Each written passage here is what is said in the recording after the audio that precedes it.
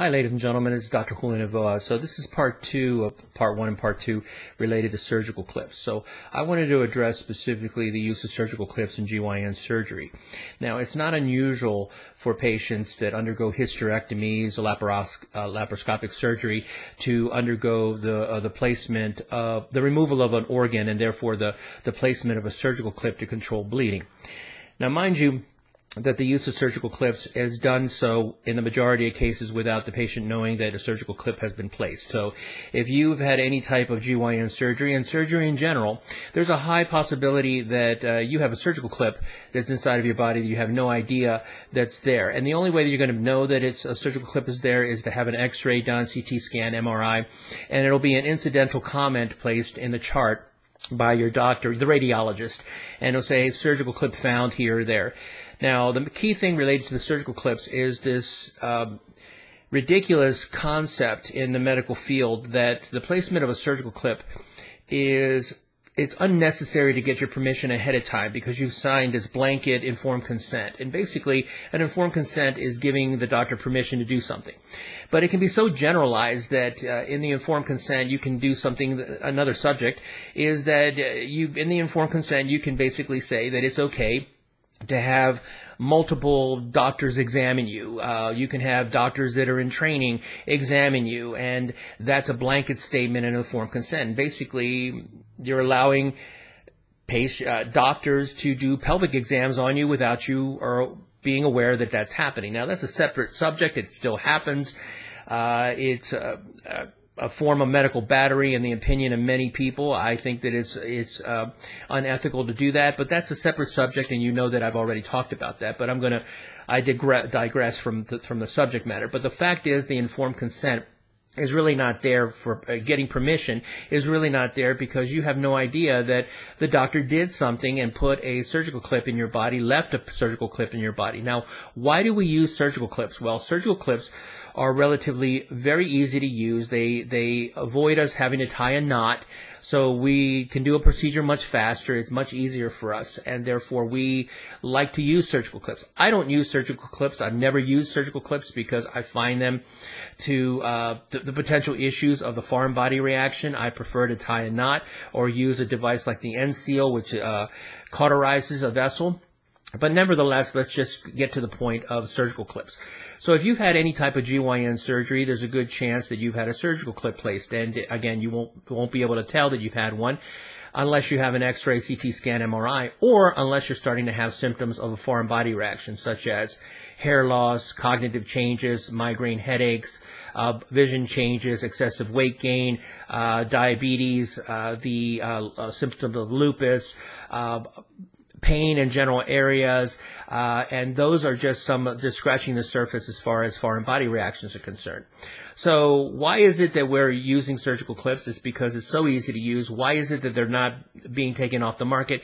It's because only a small percentage of patients have a reaction to a surgical clip.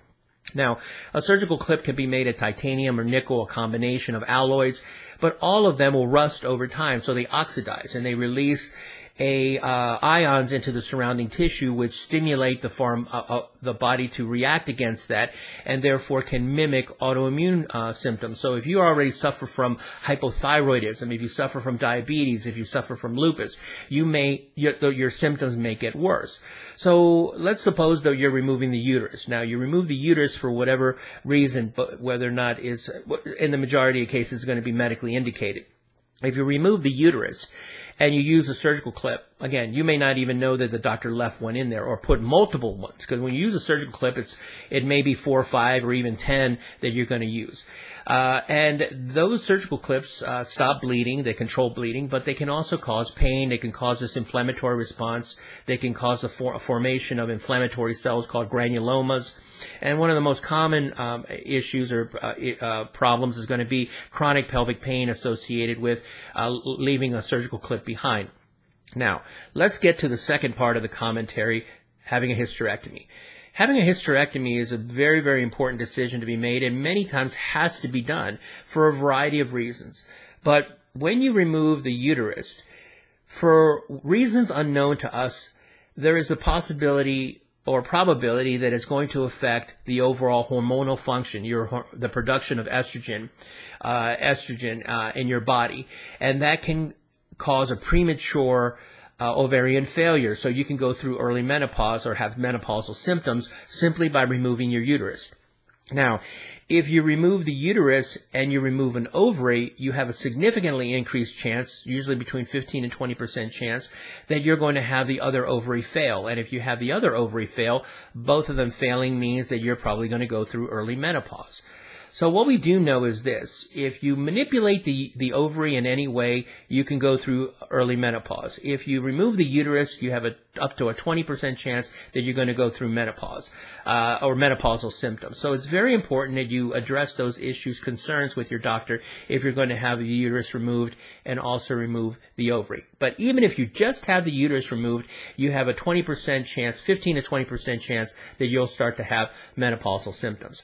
So what is the point related to diabetes? We have found that, and I'm going to provide a link. The link is rather long, so please look at the bottom of my post for the link, copy and paste it, and then take a look at it. So basically it's a presentation of a French study having studied the overall risk of type 2 diabetes when you've had a hysterectomy. Now, what they found is that even if you have a hysterectomy done below the age of 40, you have an increased risk of developing diabetes.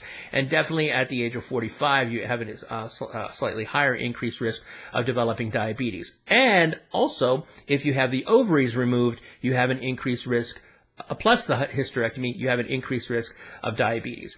Now, I've addressed this point before. The fact of the matter is, don't get your uterus removed unless you have a really good reason. And this is an important subject matter related to eSure, because in a significant number of cases, the uterus has to be removed because that's the best way to remove the eSure. But what's key here is that the link between the risk of developing diabetes and the oophorectomy or the removal of the ovaries is this. I believe, and again, further studies have to be done. I believe that by removing the uterus, the ovaries are already starting to fail. You're falling into that 15 to 20% chance that the ovaries are failing. And even if you're starting to show symptoms of premenopausal symptoms, to include depression and a lack of libido, sexual drive, that's probably an early sign that you're going through that menopausal change, which is also increasing your risk of type 2 diabetes. And then when you have the ovaries removed early, if you're having a hysterectomy plus the oophorectomy, you're going to be developing that risk of diabetes because you actually have had a female surgical castration. You're going to have all of the symptoms of the menopause, plus you're going to be having the increased risk of type 2 diabetes. So it's so important, again, when I've talked to my patients, and I tell you this: do not prophylactically remove your ovaries unless they're prophylactically means just because to decrease your risk of ovarian cancer. I already addressed this point. The studies do not support, yes, the removal of the ovaries does reduce your risk of ovarian cancer, but removing your ovaries prematurely also significantly increases your risk of so many other problems, including lack of sexual drive, the early menopausal symptoms. In this particular situation, type 2 diabetes, depression, cognitive changes, Alzheimer's, dementia, all of these things, osteoporosis, all of these things. So point number one, if you're going to have a hysterectomy, be aware of your type 2 diabetes risk. Point number two, don't remove your ovaries unless it's absolutely necessary. Point number three, be aware and ask your doctor, how was your uterus, how was your ovaries removed, were surgical clips used?